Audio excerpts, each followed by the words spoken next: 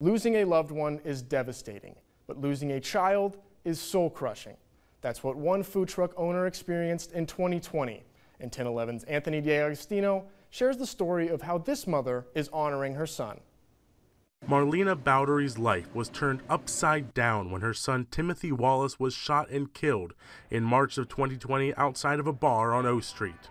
Before that, she had a successful restaurant and her son was a helpful part of the business. She remembers feeding him his last meal, and since he died, cooking has been a trigger for her. But 4.5 years later, I wanted to honor him because I know my son would want me to give up. So I heard my son's voice telling me, like, Mom, don't give up. You got to keep going. And keep going she did. She now runs a food truck with her husband. And just like her restaurant before, the food truck specializes in Southern food. We cook fried chicken, homemade mac and cheese, greens, just everything. Before her son was killed, he was someone who helped his mom any way he could.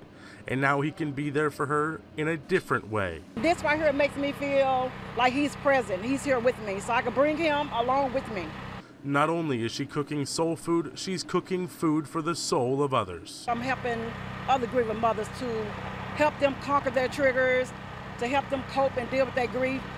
And her son is there right beside her, keeping her grounded.